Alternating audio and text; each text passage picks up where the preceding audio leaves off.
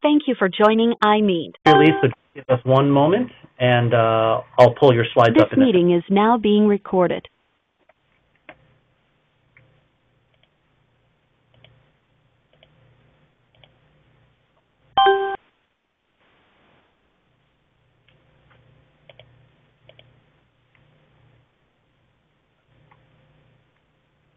Okay, Dr. Lee, you should have the floor. Let us know if we can assist you with the slide advancement. Great. Good morning or afternoon or evening, everyone. It's my pleasure and honor today to talk about management of pleural infection, which is a rapidly advancing field in the last few years. First of all, I need to acknowledge you may or may not realize the amount of work that David and Russell actually put behind the scenes to make these things happen, especially for someone who hasn't done a lot of webinar like myself, so they have given me a lot of help. So thank you very much. Most of the things that I will cover today are covered in these two review articles from my group. The top one is on the practice of TPA and DNAs, and the bottom one is about some of the active research that is happening and where we see the field going in the next few years. Before I start, I would like to define what we're talking about when we say pleural infection. When patients with pneumonia comes in, they often do not have a pleural effusion right from the start. If you use very sensitive modality like ultrasound, you'll find that there will be about 40 to 50% of them that will have a pleural effusion. And they are at the start usually a simple effusion which is free-flowing and has a pH that is neutral. About 10% of these simple parapneumonic effusion will get secondarily infected, and they are called complicated parapneumonic effusion. They're exceeding in pH, and often there's a lot of fibrin and septation. And at the extreme end of those are the empyema, which is frank pus. If you look at the literature in the last few years, then the term pleural infection is used in all the large clinical trials. And what it did is that it drew a line at this point and encompasses all the pleural effusions that are complicated parapneumonic effusions and empyemas. So pleural infections means pus, pleural fluid that are culture or gram stain positive for an organism, and all the complicated parapneumonic effusions. Hippocrates is always my hero when it comes to pleural disease, and back in about 400 years before Christ, he was publishing a lot on pleural infection.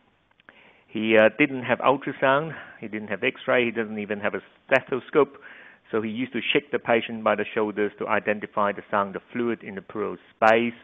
I've tried it a couple of times. I'm not as good as he is, and I couldn't make it work, so I wouldn't recommend it.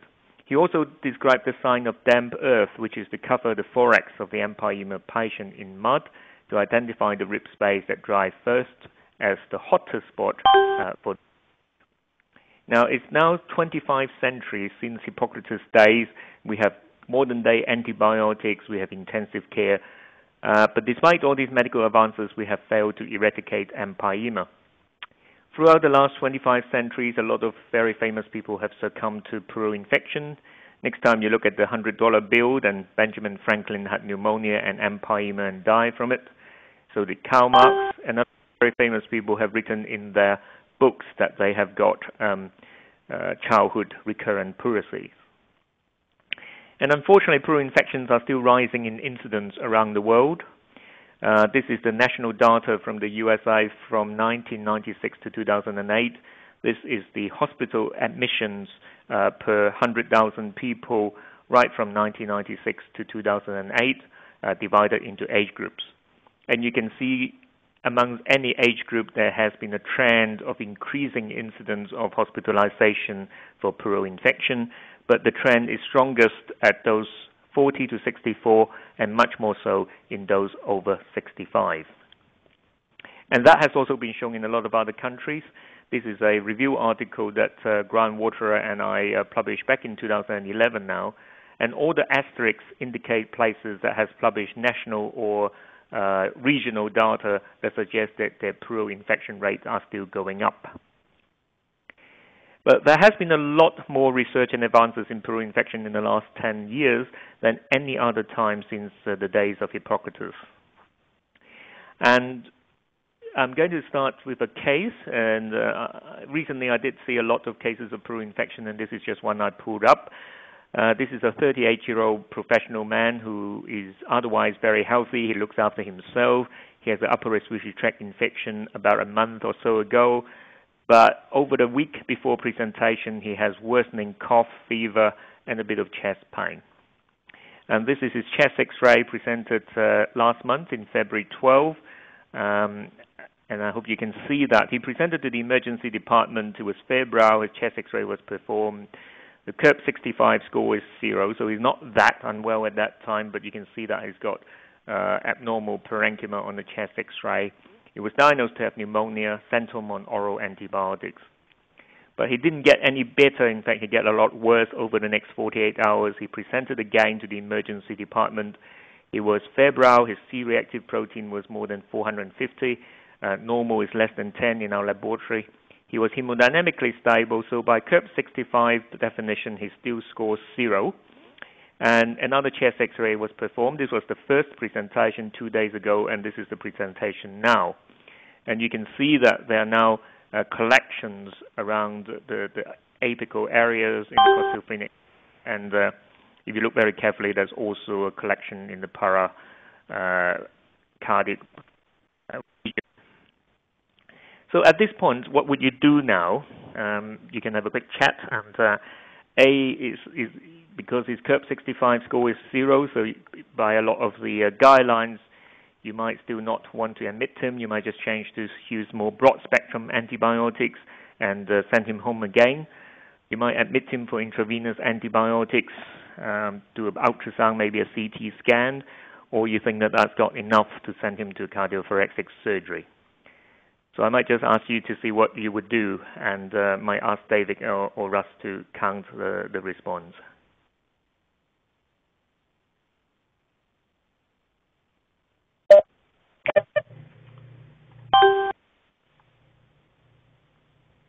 So for members of the audience, you can use the chat box at the bottom left hand to answer Dr. Lee's questions. So I'm seeing a lot of response, and they're all saying B, and that's exactly what we did. So we admit him because this is the second presentation. He's quite sick, so I think that's not fair to send him home again. So throughout the talk, I'm going to highlight a few points that I thought I have learned over the years that are important. The first is that pleural effusion is a very significant prognostic factor in pneumonia. This is something that I've learned in the last 18 months or so. This is a project that was done by Nathan Dean. My name was on the paper, but I'm mainly there for moral support. Nathan did all the work. Nathan is based in the state of Utah, and they've got very, very good electronic databases. So he was able to access all the emergency department presentation over a 24-month period, and that amounts to about 450,000 people. And sorting by the pneumonia and empyema code, it narrows down to 7,700, and excluding those who didn't have radiographic evidence to confirm pneumonia, those who have previous pneumonia, etc. Then the first presentation of community-acquired pneumonia, it was narrowed down to about 4,700 cases. And 85% of them did not have a pleural effusion on their imaging in ED, be it chest X-ray or CT scan, but 15% did. And if he compares the 15% that have a pleural effusions right from the beginning of the pneumonia presentation, they were older, they have higher brain natriuretic peptide levels, and they have higher comorbidity scores. But more importantly, if he compares the group on the left-hand side, which is pneumonia without pleural effusion at the first presentation, and the groups of patients that has a pleural effusion at the first presentation, then those who did have a pleural effusion were significantly more likely to be admitted to hospital. And like our patient, if he wasn't admitted for the first time, they're much more likely to be admitted to hospital within the next 7 days. And once they're in hospital, they stay at least twice as long. I think you might be familiar with CURB 65, which is used very commonly outside America, and some American groups use age as a continuous variable rather than a 65 above or below cutoff. And this is a very well validated predictor of survival in pneumonia cohorts. But when we applied this E-curve to the 4,700 patients, in those 4,000 patients who have pneumonia but no pleural at the start, then the predicted mortality by E-curve was 4.7%. The actual mortality was 5%, which is very, very, very accurate. However, if you look at those 700 patients who have pneumonia and the pleural effusion, the predicted mortality was 7%, but the actual mortality was twice as high. So in other words, curve 65 or E-curve grossly underestimated the mortality risk of those patients with pneumonia who presents with a pleural effusion. And the statisticians did a lot of adjustments, but accounting for all the other variables, the 30-day mortality is still at least twice as high in patients who present with a pleural effusion.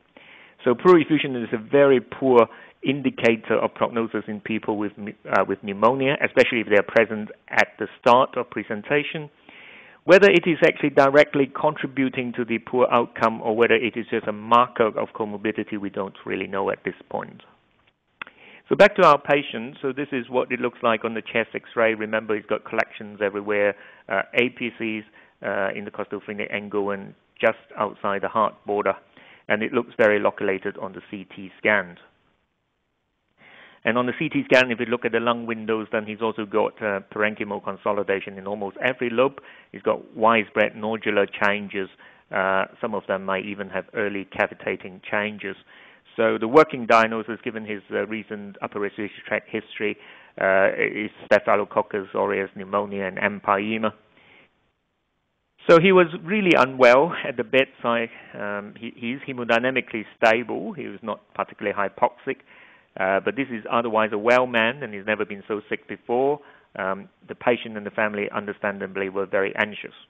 So they asked the question, is this serious, doctor? Is this life-threatening?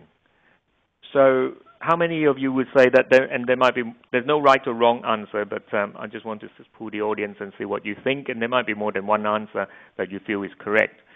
A, whether you think he's likely to make a full recovery with the right treatment, or whether you would tell him that this is a serious condition and up to 20% of adults will die, and or whether he should go to cardiothoracic surgery in order to have a chance of survival. So I'm seeing that a lot of you say A, and some say B, and some say A and B, and that's exactly what we did. We think that he's likely to make a full recovery with the right treatment, but we did also tell him that statistically about 20% of adults who have empyema will die within the next 3 months. I think in the year 2017, I'm very glad that no one actually say that he needs urgent surgery, because increasingly our medical management is now getting very good and very few people need to go to surgery, at least in our unit. But we did need to recognize that pleural infection is still a very significant disease and is associated with very high mortality. This is also from another group from Utah, and they have got very good database, and they can actually tell us on the y-axis, this is the mortality per 10,000 people in the state of Utah from 1900. So more than 100 years ago to the year 2000 to 2005. And you can see that the mortality from pleural infection was really high at the time of the Spanish flu. And it subsided very dramatically when penicillin was introduced, and antibiotics had kept the mortality very much at base until in recent years that there is a resurgence of the mortality. And that has been seen not just in the state of Utah, but around the world.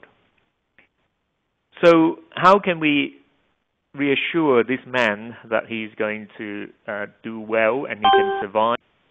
In the last few years, that is the development of this so-called REDPUT score, which is by Natch-Rahman and Nick Maskell, which is a validated prognostic guide developed from the MIST-1, which is Multicenter Intrapleural Sepsis Trial 1 cohort, 454 patients, and then applied and validated in the MIST-2 cohort.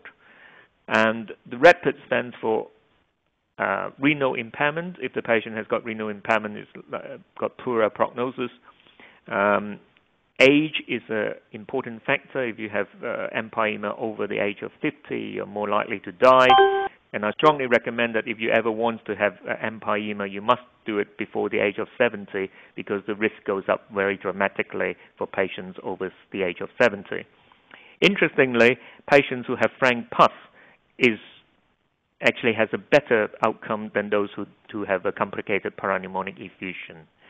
Not surprisingly, inpatient-acquired or hospital-acquired empyema did worse, and those who have low albumin level did worse. But what does RAPID actually teach us? We often call RAPID score the crumbling score, which means that if your patient is old, if they're in hospital for another reason already, if they got multi-organ failure, and if they got poor nutritional status indicating maybe chronic illnesses, then they're likely to do poorly. So pleural infection often is a marker of frailty. And you notice that in the RAPID score, there's nothing about how many loculations they have, what organisms they have. It is all their comorbidities. So the patient often die from the comorbidity rather than from the sepsis. And because of that reason, it is another piece of evidence that surgery is not likely to reduce mortality in this group of patients. So if you apply the RAPID score to our patient, you can give him some scientific proof that he is likely to live and make a full recovery. But it has always been a controversy whether management of pleural infection should be to use surgical drainage as soon as possible, and this is still happening in many centers in the world, or as the absolute last resort in other centers. So what we have learned in recent years from the large multi-center trials is that the majority of pleural infections can be cured with antibiotics and chest tube drainage without requiring surgery. So very often in large clinical trials, if you look, the academics would tell you that a lot of information can be gained from looking at the control group. So the multi-center interpleural sepsis trial 1 and trial 2 were two large randomized trials published in the New England Journal. And if you look at the control group of both trials, which is the group that was just treated with antibiotics and chest tube drainage, you can see that 73 to 84% of these people were successfully treated without requiring any additional therapy or surgery. And I'm just going to divert to another case and just show you an example. This man came into our care. He's a 52-year-old who has a very high BMI, presented to the emergency department with 4-week history of cough, fever, and chest pain. He was very septic, hypotensive, hypoxic. He was intubated at the emergency department. He required fluid resuscitation and some ionotropes, and his chest X-ray shows a very large right-sided pleural effusion. And because on the ultrasound there was suspicion whether some of that was lung abscesses, so we did an urgent CT scan right away to see how much is pleural-based and how the lung parenchyma, and it indeed confirmed that the CT scan shows a large multiloculated empyema, but also has got lung abscesses. But the majority were pleural fluid. So the question is whether you would send this person to surgery immediately because he was so sick or not. Well, we didn't. We started broad-spectrum antibiotics right away in the emergency department. A chest tube was placed immediately on the CT scanner table once we confirmed that the majority was actually in the pleural base, not lung abscesses. And we drained a lot of frank pus right on the CT table. And the culture grew Streptococcus intermedius, which is one of the most common organisms in the UK or Australasian series. And he made a very rapid improvement. Most of the empyema was drained overnight, and he was extubated off the ionotropes very rapidly. And you wouldn't imagine that looking at the amount of frank pus and also the apparent amount of loculation that it would drain so easily. This is 1 month at follow-up and 3 months at follow-up. So he never required surgery. He made a very uneventful recovery. So it's quite important to realize that although modern-day imaging like CT scan and ultrasound can show you a lot of loculation and septations, do remember that they are not exactly three-dimensional pictures that you are seeing, and it doesn't actually tell you that the empyema is necessarily 360 degrees walled off. The only way to know whether the fluid can be drained adequately by chest tube is to drain it and see. And the role of surgery in pleural infection has always been debated. If you actually look at the literature, there's actually very little evidence. These are the only two clinical trials that has compared surgery to chest tube drainage plus or minus fibrinolytics alone. The most famous series is this one, and it does tell you that if you have a very good idea, you don't actually need to do a lot of work. This is 19 patients only in the study, 10 in each arm, and this study has been cited hundreds of times because this is the only randomized controlled trials comparing surgery in empyema. In both studies, there was no differences in the mortality, so surgery did not actually do too much better or worse, no difference in cost, but in both studies, there was a slight shortening of the number of days in hospital by surgery. The principles of management of pleural infection have not changed for the last many hundreds of years. It's to control the infection and sepsis with antibiotics and try to remove as much as possible the pleural infective collections. This involves draining of the pus through chest tubes, and a lot of times you have to break down the adhesions to facilitate that, and surgery or fibrinolytics are the options you have got. But what do you do in those 20 or 30% of the patients in the large clinical trials whose infection persists despite optimal antibiotics and chest tube drainage? So back to the first case that we said with the patient who's got Staphylococcus aureus empyema. He showed some initial improvement with the chest tube drainage. This is the admission chest tray, and remember the 3 large loculations. And after 2 days, his fever settled, his C-reactive protein halved, and his fluid indeed got Staph aureus as we predicted. But then his improvement plateaued. His CRP is stuck around 200, normal is less than 10 in our laboratory, and he still have residual loculations around the heart and also in the costophrenic angle. So what would you do next? Would you do, and I might just ask to see how many people would do surgery, how many would give them fibrinolytics like urokinase or TPA, how many of you will give combined urokinase or streptokinase with DNase nowadays, or try to persevere with antibiotics and chest tube drainage? So it sounds like everybody would favor the use of TPA and DNA, so that's good. I think every time I've been doing this talk in the last 2 or 3 years, there's increasing number of people that is going to use TPA and DNase, which is a very, very good thing to see. So I'll just go back a little bit to the history. So fibrinolytics are still being used in a lot of countries because of the lack of availability of DNase. But these 2 trials by Nick Masco in New England Journal and Andreas Diakon in the Blue Journal have both shown that streptokinase has no benefit over placebo by itself. And that has also been shown in the MIST-2 study that TPA by itself was no better than placebos. And we believe that the 2 major obstacles to effective drainage is the fibrinous loculations and also the viscosity of pus. So that's the basis of TPA and DNase, and we believe that they have synergistic effect to improve pleural fluid drainage. So the MIST-2 study, which is the 4-arm study with DNase plus placebo, TPA plus placebo, DNase plus TPA, or placebo plus placebo, published in the New England Journal, did show that there was significantly more improvement with TPA and DNase. So this is the radiographic improvement at day 7 compared with day 0 in the chest X-ray. This is the percentage of the hemithorax covered by the pleural opacity. And so 0 means that at day 7, the X-ray was no different than day 1. And negative 100% means that it has complete clearance of the pleural opacity. So you can see in the placebo group, there's about a 30% improvement, but fibrinolytics by itself was no different than the placebo. DNase by itself was no different than the placebo, but it's only the combination treatment that doubles the clearance radiographically. And also, 15% of the patients in the placebo group end up in surgery, but TPA and DNase cures 96% of the patients without requiring surgery.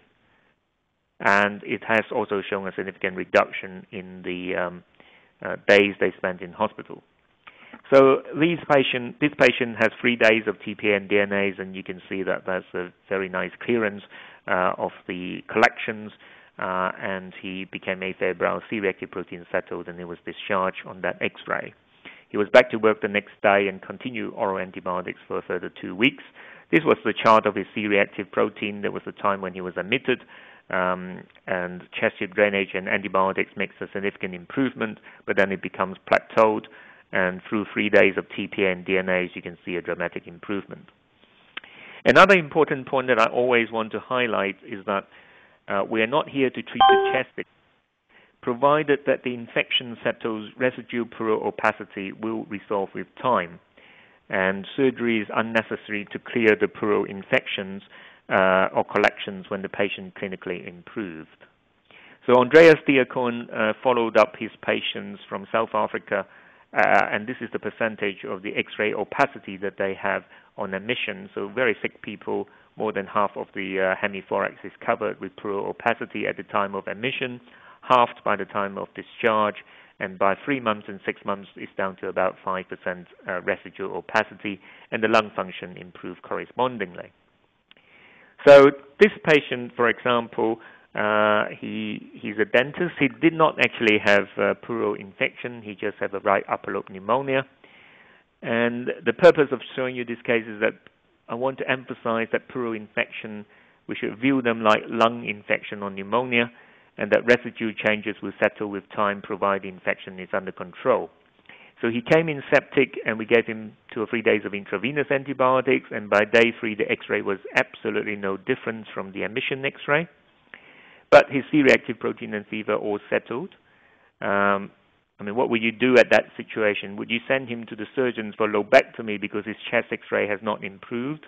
And I'm sure you won't do that. Instead, you would reassure him that the X-ray changes will settle with time. And that's exactly what happens. This is what he comes back in a month's time. If you apply the same principle of managing people with residual shadowing on chest X-ray in pneumonia to pleural infection, then I think the world will send a lot fewer patients to surgery.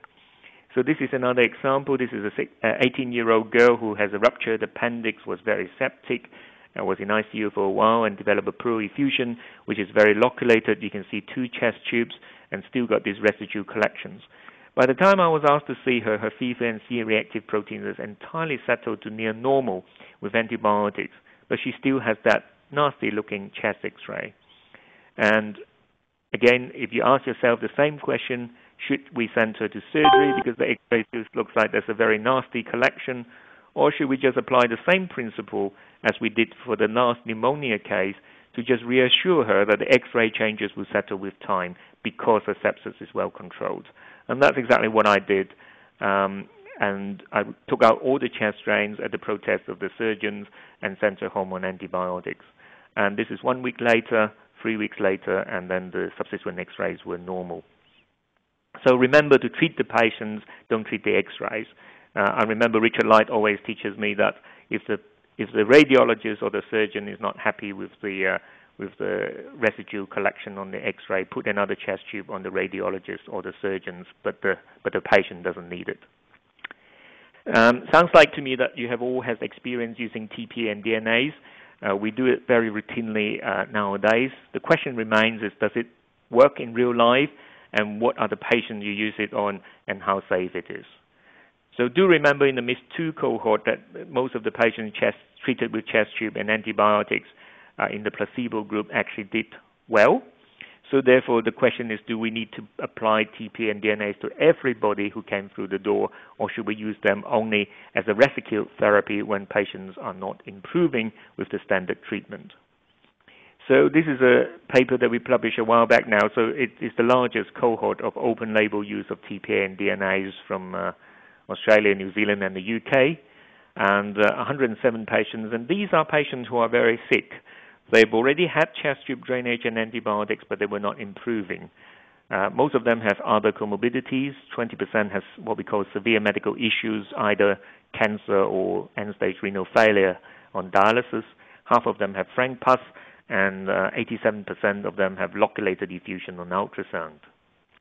And despite that, TPA and DNAs was able to cure 93% of them without requiring surgery. And they survived the infection, did not require surgery, has radiographic, clinical, and improvement in inflammatory markers, and were discharged home. And this is the data that we get. This is the amount of pleural fluid they drained. Each circle represents one patient. And this is 24 hours before the TPN DNAs to a median drainage of 250 cc's. Within 24 hours, 1.3 liters, and 3 days worth of TPN DNAs, the cumulative total is 2.5 liters drained. If you look at the percentage of the hemithorax on the X-ray that is covered by pleural opacity, it dramatically reduced by from 35% to 14% with TPN DNAs. If you look at this C-reactive protein as a baseline on day 1, then it progressively drops over the next few days. So TPN DNAs works well, but the question, of course, is what is the safety profile? Do remember that the MIS-2 study was a 4-arm study, so although it has 200 patients, only 48 patients were actually treated in the TPA DNAs arm. So it's still a relatively new treatment. One of the concerns that many people have is that the next day after you give TPN DNAs, you always have a bucket of very red-looking fluid. And it can be quite alarming when you first started doing this because of the large volume of hemorrhagic fluid drained. But don't panic. This is absolutely normal. The fluid induced by TPA can be quite hemorrhagic. The hematocrit is often about a third or a quarter of blood. So if you drain a very large volume, you sometimes will see a slow drop in the hematocrit or hemoglobin over the next few days and occasionally require blood transfusion. But as soon as you stop using the TPA, that should not happen again. And in my experience, it never causes massive arterial bleed like GI bleed and causes hemodynamic collapse. Patients always very stable, and you transfuse them only because that there's a slow decrease in the hemoglobin levels. So the short-term safety for TPN DNA use is good, but you do remember that the published data is limited at the moment to about 340 patients. So these are the series that has been published using TPN DNAs. This is the original New England Journal paper of 48 patients. This paper is the largest cohort from our group, and this is one of our recent publications that is in press now. And you can see that in all these series, there's never been any fatal bleeding. When I say pleural bleed, I mean that the patients that require blood transfusion, and that's 3%. Only the New England Journal paper actually reported systemic bleedings, but do remember in that study, even the placebo group has also got systemic bleeding. These are probably events that are not directly related to the TPN DNAs. So if you look at this chart, it is quite reassuring.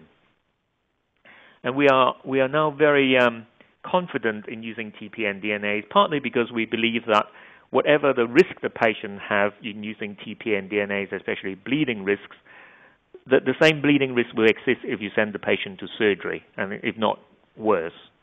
So this, for example, is a patient that we treated who's got underlying von Willebrand's disease, chronic thrombocytopenia, and has also got a BMI over 40. And he comes in with a whole chest full of pus. A large bore chest tube was put in, and it didn't actually make a lot of difference, but 3 days of TPN DNAs did make a significant improvement. And I borrowed this slide from Dr. Alex West, and he and his colleague, Dr. Ahmed, has actually used TPN DNAs in a couple of patients in the intensive care who was on ECMO to sustain life. This young man has necrotizing pneumonia and empyema. The surgeons deemed that he is too unstable to have an operation. So 3 days worth of TPN DNAs, you can see significant improvement, extubated the next day.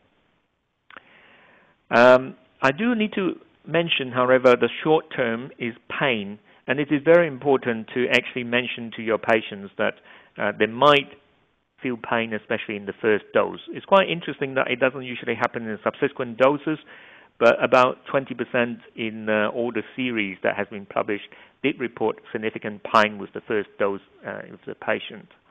So I usually warn the patient so there's no unnecessary surprise.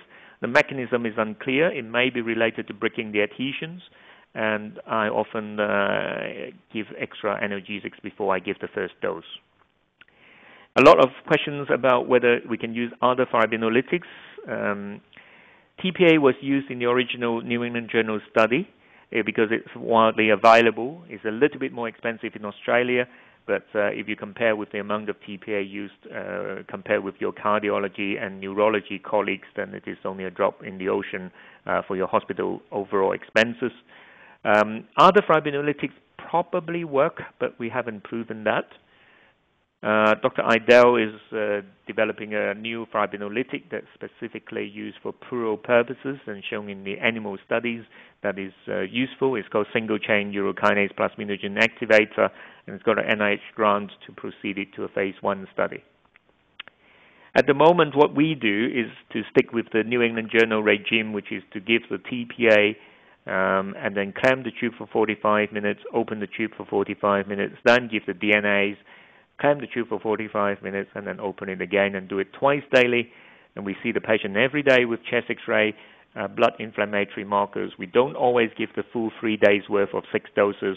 We can stop it as soon as the patient is cleared of the fluid, or if they're very, very improved. It's very rare that you need more than 3 days worth. That regime was very cumbersome, and I remember doing a grand round somewhere in America, and one of the residents asked me why it has to be a 12-hourly doses, because apparently the nurses in his unit refused to give it, and he has to come back in the night time to give the 12-hourly doses. And I emphasized that I don't think we ever said that it's 12-hourly doses, it's twice daily. And I think he, at one stage, was so glad that he wants to jump up to the stage and give me a kiss so that he doesn't have to go into the hospital in the middle of the night. We don't actually know how variation in the delivery regime may or may not impact on the efficacy of the drug. We should also emphasize that the dose used in the MIS-2 regime of 10 milligram of TPA was entirely empiric. There was never a phase 1 dose finding study that has been done. Because most of the patients get cured, we asked the question whether we can reduce the dose of TPA used. So we are doing studies of what we call dose de-escalation studies with different centers around the world. Since 10 milligram works, so we thought we'll try it and start with 5 milligram. And this paper is now in press in the White Journal, where we show in 60 or 70 patients that starting with 5 milligram and only go up to 10 milligram if you think that the patient is not improving appropriately seems to work quite well. And we are in the process of testing 2.5, and we'll keep going down until we find the lowest effective dose. Because of how effective TPA and DNA is, there's really no major advantage that we still need very big-sized chest drains. Remember the old teaching that you need a big bore tube because pleural infection fluid is difficult to drain. It's not really true. It's not because of the thickness of the fluid, but because of the loculation.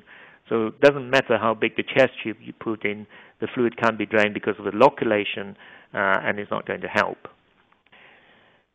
The next question is whether TPA and DNA should be started right at the beginning when the patients come in. That was the case in the New England Journal. And you can also use the counter-argument of what we did as rescue therapy if the patient did not improve in the day 1 or day 2. I don't think there's any right or wrong, but I do want to point out that in the New England Journal there was a shortening of the length of stay.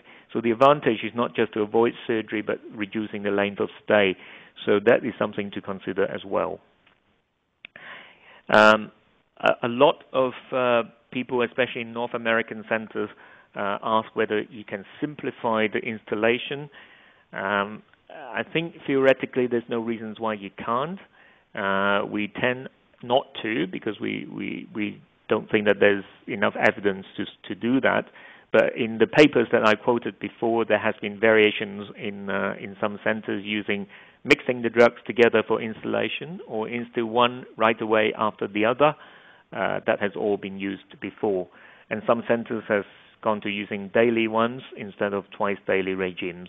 So you'll continue to see a lot more of these variations that people like to try, and that's going to be quite interesting. But I want to emphasize that although the original regime said you have to use 3 days and 6 doses, you don't have to use all 3 days and 6 doses. A lot of the patients will improve.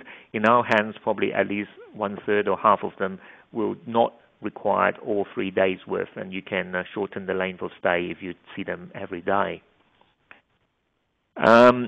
I also want to emphasize, although TPA and DNAs work very, very well, it is one of the drugs that comes very unusual because it comes through an investigator-led pathway rather than a pharmaceutical company-driven pathway. If it is a drug that is driven by the pharmaceutical companies, there will be a lot of rules to ensure that they follow up all the patients to make sure there's no long-term side effects. But because TPN DNase was done by investigators themselves, there is no such rules. So we think that we have some moral responsibility that we should follow up these patients. It is a duty of us to confirm that these patients that we treated with TPN DNase were okay in the long term. So we do bring them back a few months later in order to test that their lung function and X-rays, and they don't have developed new diseases, etc. So if you are interested in joining us, Natalia Forrest is our research fellow who is looking into this, and she's got a large collection of patients. And if you want to contribute data to that, we'll be very, very happy for you to join us. So in summary, how should we manage patients with pleural infection in the year 2017? Antibiotics and chest tube drainage is still very important, like in this patient with multiloculated pleural infections. Sometimes if you find that you put in one chest tube and it hasn't worked, you might need another one imaging guided in order to target the other locules. If the infection symptoms and signs, which is the fever and the inflammatory markers, did not settle despite optimal antibiotics and optimal drainage, then TPN DNase would be very useful. So after 3 days worth of TPN DNase, very good clearance, and this is at 1 month post-discharge. Surgery in our hands is now very rarely needed, to the extent that our surgeons fight over the cases because they get so few referrals from me nowadays. It is only indicated if there is contraindication to TPN DNase.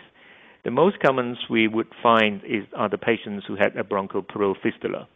If you give TPN DNase intraplurally in those patients, they will immediately cough it up within the next few minutes, and you know that you'll never give them another dose. And there's a very small number of patients who would have failed to respond to TPN DNase. And in our hands, in the last 100 or so patients, we were able to reproduce the MIS2 study and have a less than a 5% rate of sending patients to surgery. This is Anna Pavlova, who was a very famous dancer. And at that and her time, she developed an empyema while she was on tour in Den Haag. She was told by someone that if she had surgery and open drainage, she would never be able to dance again. So she declined surgery and unfortunately died from the disease.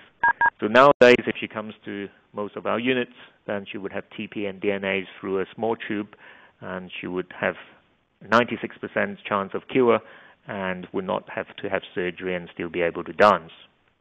So just to conclude, and I would like to thank all my research group and my clinical and laboratory teams for contributing all these data that you have just seen. And thank you very much.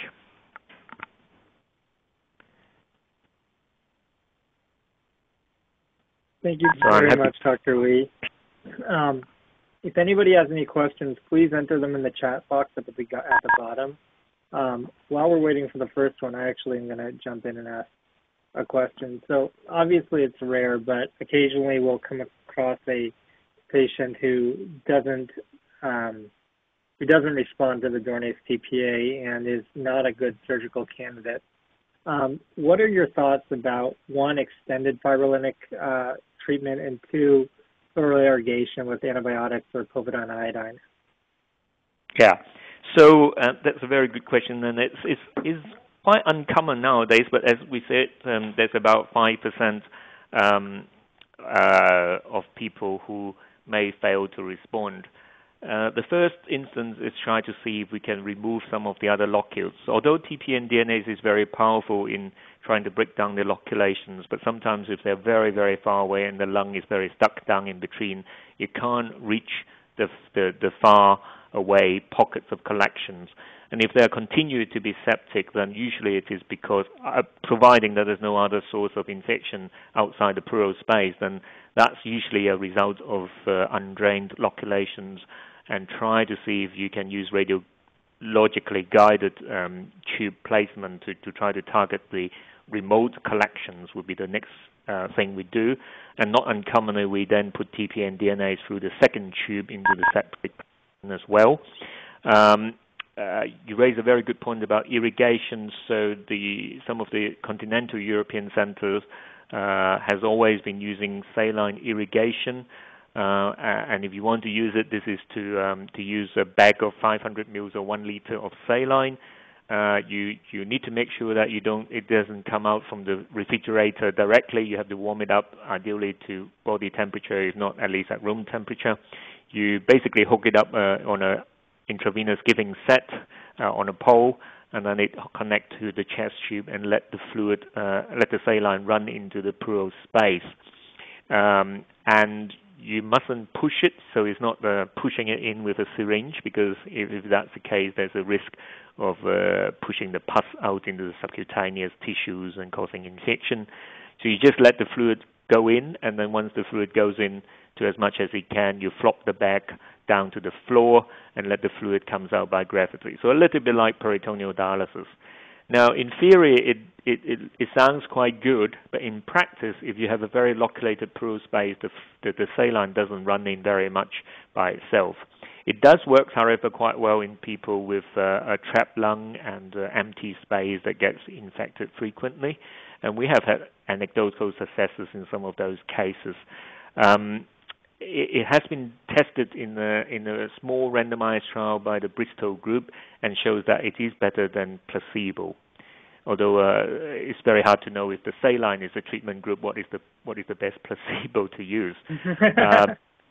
It also raised the question as to whether, because the TPA was so powerful in generating fluid, whether some of the advantages that we see with TPA is actually a rinsing out effect of the pleural space, and I think that is quite likely the case. Intrapleural antibiotics is a very, very interesting topic, and if you actually do a literature search, and our fellow Natalia has done that, the largest pharmacokinetic studies of any drugs, antibiotics or chemotherapy agents in the pleural space does not have more than 30 patients. We really don't know what happens to the antibiotics, and that raises a more important questions. Where do the germs actually sit in the pleural space? I think it will work if the germ sits in the pleural fluid and very superficially, but in all the animal studies, and also if you look at patients with TB, know that the culture of the tissue gives you a lot more yield than the culture of the fluid. So I think a lot of the bacteria actually sits inside the pleural tissues, and we do know that drugs given intrapleurally only had a very shallow penetration to the pleural tissues. So I think intrapleural antibiotics is a very interesting thing to try, but I think if it's to be tried, it should be tried together with intravenous antibiotics. Yeah. So George Chen has 2 questions. I'll put them together. First is, what's the half-life of TPA and Dornase? Why 45 minutes? Why not 2 hours? And he followed it up by also asking if you follow changes on chest for X-ray only or use ultrasound and CT. Sure. The first question first. I have absolutely no idea what's the half-life of TPA in the pleural space. As I said, all the pharmacokinetic studies in the pleural space is got very minimal number of patients. We do know, however, that the TPA has very short half-life, like if you give it for myocardial infarction, has very short half-life of minutes in the systemic circulation. So we would imagine that the pleural space would have even shorter number of minutes. So I think it will break away very quickly. So therefore, that's a very good question. Why do we need to clamp for 45 minutes and why not faster? Certainly not 2 hours. I think the question would be whether we can clamp for a shorter time. I think that's a very good question, and I think TPA and DNA is so new that we are still optimizing a lot of the regimes that we are looking at, especially like doses and things, and I think eventually we will look at some of these delivery issues. Fergus Gleason has got a very beautiful video in the New England Journal with Nick Maskell. If you're interested, you can look up the images of the month archives. and he injected under ultrasound guidance streptokinase into a very loculated fluid, and then he can actually monitor it. And when he repeated the ultrasound, within 10 minutes, all the locules and all the fibrinous adhesions were broken. So I think TPA works very, very quickly, and I think, if anything, that the clamping time can be shortened rather than lengthened. Yeah. The second question was about imaging. Yeah, absolutely. Imaging, we need to do it every day to see if the patient actually still needs the drugs the next day. If the chest X-ray shows that it's entirely clear, that's fine. I use chest X-ray because to start every day, because a lot of the loculations might be in the fissures, it might be in the mediastinal side, and the ultrasound may not be able to accurately describe those. And also sometimes they are in very awkward places for ultrasound, like behind the scapula and things, and you might miss a lot of things. So you need the chest X-ray. But ultrasound is absolutely essential, because a lot of times these people may have consolidation in the lung or raised hemidiaphragm, and you can't really tell, and you might mistaken all those changes as residue collection and keep giving them TPA and DNAs unnecessarily. So I think you need to ultrasound them every day. You need to X-ray them every day. CT scan only if they're not responding. Then I will look for remote locules to see if I can drain those. Yep. Obviously, this is the ABIT, so someone had to ask this question. Do you see a place for medical fluoroscopy in empyema? I was asked to go and give the talk in the most unpopular one in the postgraduate course in ATS this year, when people pay $450 to go to the postgraduate course of pleural disease to learn pleural intervention. And I was given the topic by my friends, obviously not very good friends, to say, what is the future of medical fluoroscopy? And I think and I was speaking against it, so therefore I was very, very unpopular, and I was graded very, very poorly on the postgraduate course survey, not surprisingly. So I think that if you put in a small chest tube and you give TPA and DNAs and you have a 90-something% success rate, it's very hard to justify doing medical thoracoscopy or surgical thoracoscopy. Right. So another question about CT, which I think you sort of answered. And now a question about data on TPA and DNA potentially increasing the risk of BP fistula formation in cystic lung disease patients. Sorry, on the risk of... I'm sorry, it was asked by Sevik, I can't pronounce his last name. Is there any data about TPA and DNA potentially increasing the risk of BP fistula formation in patients with cystic lung disease? Yeah, sure. I think that's a very good question, and I actually had a couple of those cases, but because of time, I've taken it out. We often see patients with lung abscess and bronchopleural fistula, and sometimes you won't see it because you think it is all walled off. But once you actually clear with TPA and DNAs, you see that they start bubbling a bit. If you know that they actually got a bronchopleural fistula, if you put in a chest tube and they actually bubbles, I don't usually give them TPA and DNAs. We have tried before, unknowingly usually, and you'll find that the patient actually coughs up the TPA and DNAs. Apparently it doesn't taste very nice. It won't come to any harm. TPA has such a short half-life, and the doses we're using is very, very small. And, of course, DNAs has been used in the airways for many decades, so you can reassure the patients it won't actually come to any harm. But it's not a very pleasant thing, so we don't usually do it. But will it aggravate a bronchopleural fistula? I don't think we have seen any of those cases. We have uncovered bronchopleural fistula not infrequently. So there's no air leak because the pleural space is so septated that it basically contained the air leak. But once we clear the septations, then the air leak become more apparent. So I don't think you necessarily actually caused or reopened the bronchopleural fistula, but what you did is that you open up all the septations, so now that the air can freely move out of the lung. And that we have seen before. If that's the case, then you stop giving the TPA and you just let them heal the way you would for if they didn't have a loculated empyema. Philip Ong from Houston said earlier you mentioned that pleural infections like pneumonia can often resolve by themselves. And what's your threshold to observe versus intervene with Dornase and TPA? So what's the threshold to intervene? Is that the question? Sorry, I can't hear the Correct. second part. Yeah. So I think that's a very, very good question, and because we are writing an editorial, my fellow and I was writing an editorial yesterday about whether we need to drain. So although Hippocrates said that, if the empyema doesn't rupture, you die, that's way before the days of antibiotics. And now you know that with antibiotics, a lot of times we don't drain abscesses. So empyema is a form of abscess, isn't it? So, but it's in the pleural space. So times patients with lung abscess, liver abscess, you just give them prolonged antibiotics. And I think nowadays for people with spontaneous bacterial peritonitis, the guideline is not to drain it and just give them antibiotics. So we're increasingly questioning as to whether everybody needs to be drained.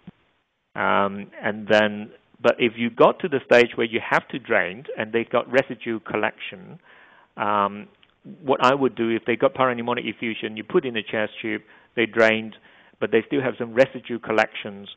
Then I'll look at what the patient's three criteria. One is how the patient is, including the temperature and whether they feel better. One is the serological, which is the white cell count and the C-reactive protein. And number 3 is the radiological thing. So if they are all getting better, then I don't think they need TPA and DNase. But if they're not, and they're still spiking fever or the C-reactive protein doesn't budge, then I think it would be very useful to have TPA and DNase. And I think because we are so confident with it nowadays and we think that a shortened length of stay, we have a much lower threshold of giving it quite early. But I do agree not everybody needs it, and you should examine the patients every day for clinical improvement. Great. I think we have time for one or two more questions. George Cheng asked, patients who are on anticoagulation, heparin drips, Plavix, Xarelto, Coumadin, do you hold the anticoagulation prior to giving the Dornase TPA? Yeah, this is a dilemma, especially when nowadays all these patients are on new oral anticoagulants that take so many days to clear. But the easier way for me to get out of answering that question is that you would have done something before you put in the chest tube. So you would normally have withheld or reversed the anticoagulation before you put in the chest tube.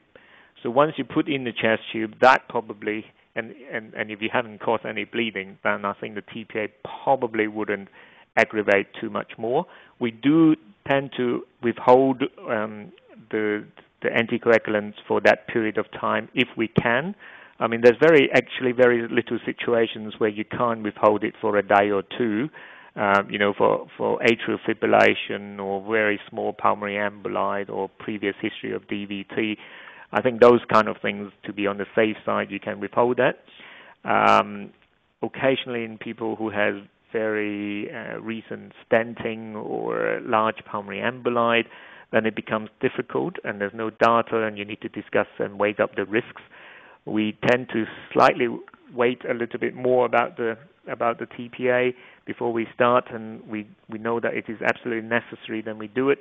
And what we can do is put the patients on low molecular weight heparin on twice daily, and then we can just give the dose, just give the intrapleural TPA just before the next dose of the low molecular weight heparin, and then we know that the TPA has a very short half-life, so we might be able to commence back the dose of the low molecular weight heparin in 1 or 2 hours' time. But I don't have any evidence to support that. That's how we do. It may be right, it may not be, but we don't actually have any significant bleeding. And as you see in our data, that life-threatening bleeding is extremely rare with TPA and DNase. And that is one of the reasons why we are doing the dose de-escalation study. We're trying to establish what is the lowest possible dose we can use. Yep. Great. So the recording's going to end in about 30 seconds, but I'm just going to see if we can quickly get in one last question from David Shaw, asking about if you notice any increased bleeding risk in patients with infected malignant effusions or other hemorrhagic effusions at baseline. Not that we have seen, but obviously, as I said, the published data is only 344 patients. So out of that, the malignant effusion ones is not. It's not that many. We are a very active center of malignant pleural effusion, and we use indwelling pleural catheter a lot. So we've published that our infection rate is about somewhere between 5 to 10%. So we do see patients coming back with indwelling pleural catheter for malignant pleural effusions that get infected with an empyema. And they are sometimes difficult to treat, but on the other hand, they are usually not as sick because I presume that they have been draining their malignant pleural effusions, so therefore they actually doesn't accumulate as much bacterial load, and we can usually treat them with TPA and DNAs, and we feel quite comfortable doing that. Great. Well, Dr. Shaw, on behalf of me and Dr. Lee, on behalf of me and Dr. Shaw, I want to thank you for a fantastic talk. We thoroughly enjoyed it, and we know you got up quite early in Australia to give it. So at this point, I think we're going to end the webinar. And again, thank you so much. Thank you for having me.